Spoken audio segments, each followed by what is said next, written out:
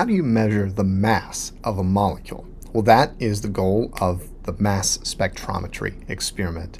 And one approach is to convert the molecule into an ion with net charge and then use magnetic fields and the fact that when the ion is moving, it exhibits its own magnetic field to deflect the ion, and the extent of deflection is a measure of the mass. This is the basic idea behind mass spectrometry. In a mass spec experiment, a sample is vaporized, converted into a gas, and then ionized, and the ionizing can happen through a few different approaches, but I think the simplest conceptually and the most vigorous involves what's called electron impact. We bombard the vapor with electrons, and those electrons knock into the molecules and kick off electrons, creating cations. And those cations are then steered toward a detector by a magnetic field to different extents depending on their masses, and so we can then measure the masses of all the ions produced. Now, after ionization, chemistry occurs, and so we get the molecular ion, the radical cation derived from loss of one electron from the molecule, but we also get fragments derived from that molecular ion falling apart into smaller cationic pieces. So ionization generates these radical cations. They often fragment into neutral radicals and smaller cations, and only those smaller cations are actually detected. The neutral radicals are not deflected by the magnetic field, and so just get pushed right on through the instrument and right out the instrument without being detected, but the smaller cations can be detected. One example of this idea is shown for you here with this compound. So if we took this compound and we vaporized it and ionized it, providing it with energy somehow to kick an electron out of the molecule, we'd end up with this radical cation. This is the structure of the molecule minus one electron, and it's known as the molecular ion because it's the structure of the molecule just lacking one electron. Fragmentation of this can produce the tert-butyl radical, which is neutral and goes undetected, and the tert-butyl cation, which is detected. This mass is going to show up in the mass spectrum output of the experiment.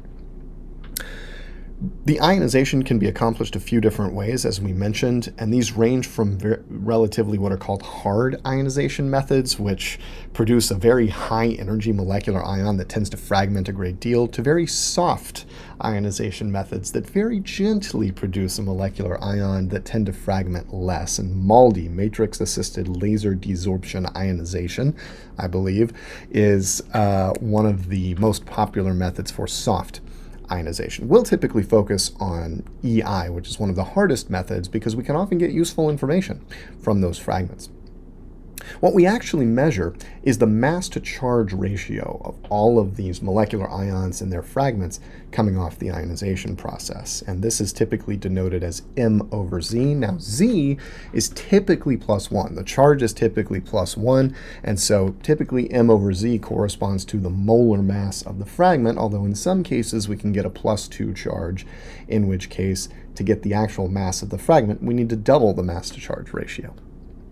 And then, of course, after this bending by the magnetic field, the ions impinge on a detector, and that detector puts everything together and generates a mass spectrum, which is the output of this experiment. A typical mass spectrum for methane is shown here. On the x-axis, we have that mass to charge ratio, and on the y-axis, we have the relative abundance of ions with those mass to charge ratios. So this gives us a sense of the distribution of the masses of ions that come off the sample after ionization and potentially fragmentation.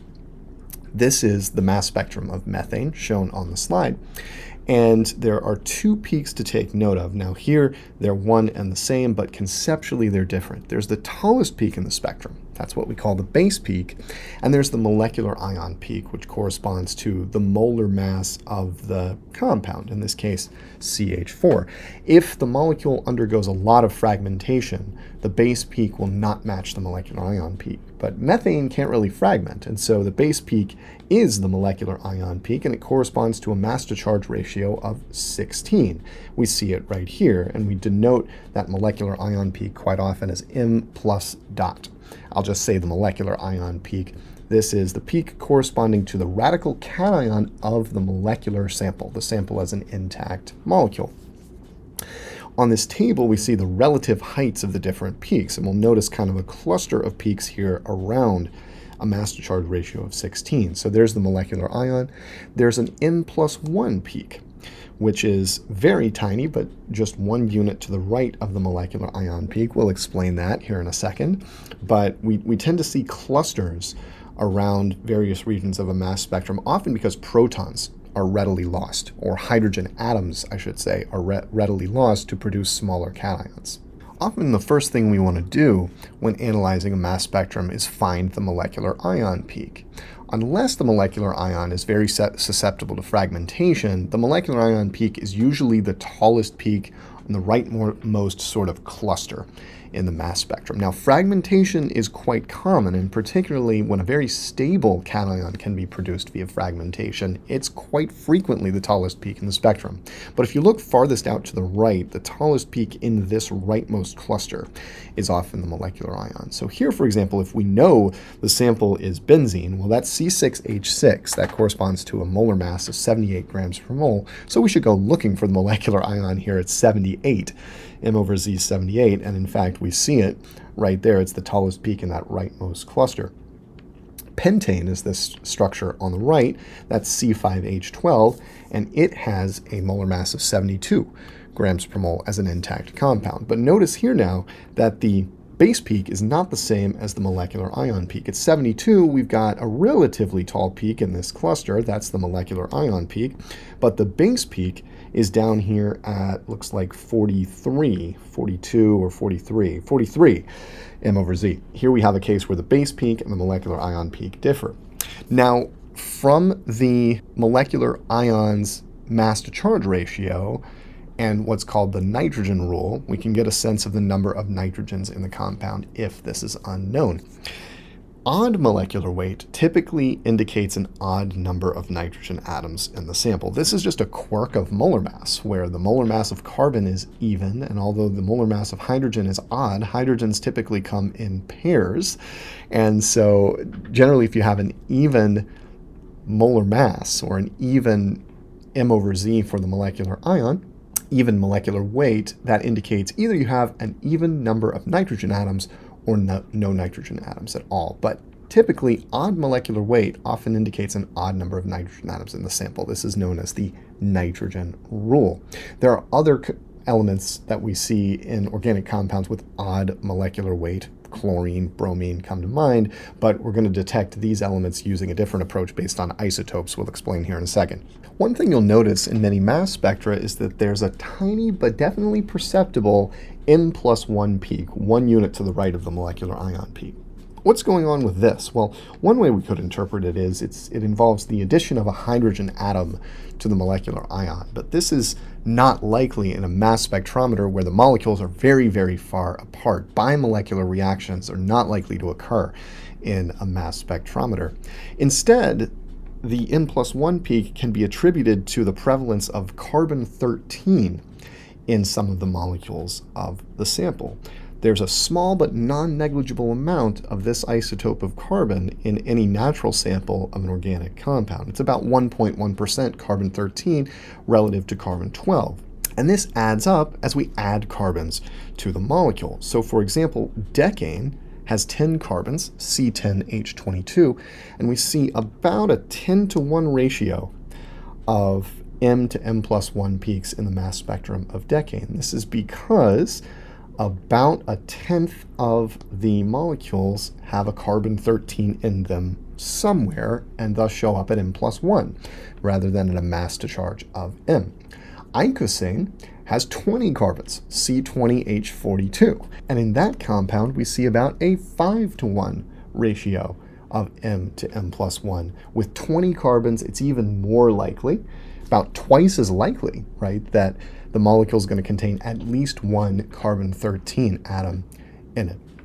So this actually suggests a method based on this isotopic abundance deal to determine the number of carbons in the sample by looking at the ratio of the height of the M peak to the height of the M+1 peak.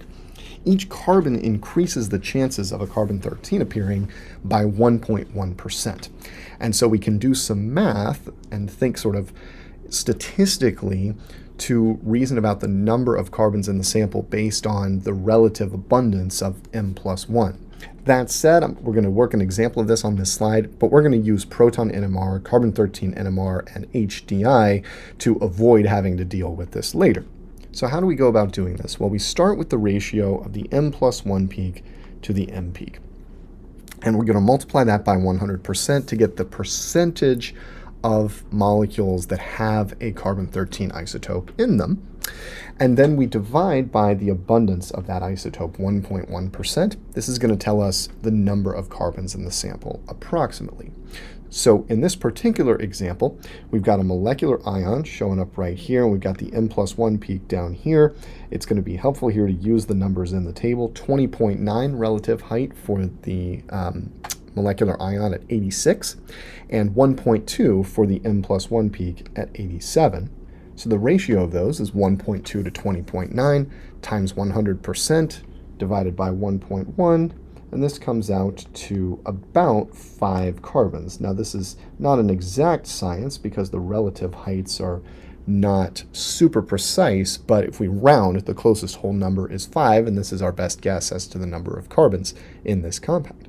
M+2 peaks are also observable in many mass spectra, and these are due typically to chlorine and bromine atoms, which have 2 isotopes in relatively close abundance that differ in 2 mass units. Chlorine has chlorine-35 and chlorine-37 in a ratio of about 3 to 1 respectively, and bromine has bromine-79 and bromine-81 present in about a 1 to 1 ratio. So for example, based on this isotopic ratio in a natural sample, we'd expect about a 3 to 1 ratio between the molecular ion and the M+2 peaks, if there's a chlorine in there, and if there's a bromine in there, we'd expect a ratio of about 1 to 1.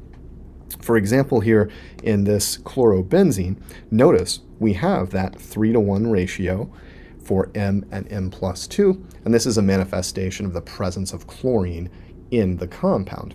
In bromobenzene, well, we have a 1 to 1 ratio of the M and M+2 peaks, and this is due to the presence of the bromine and approximately equal abundances of bromine-79 and bromine-81. We're going to stop there with bromine and chlorine, although you can imagine if we have multiple chlorines or multiple bromines in the compound, the statistics start getting interesting. For example, you start seeing a 1 to 2 to 1 ratio of M, M+2, and M+4 if you've got multiple bromines in the sample. We're not going to wade into that, but that's something you may see in more advanced mass spec courses.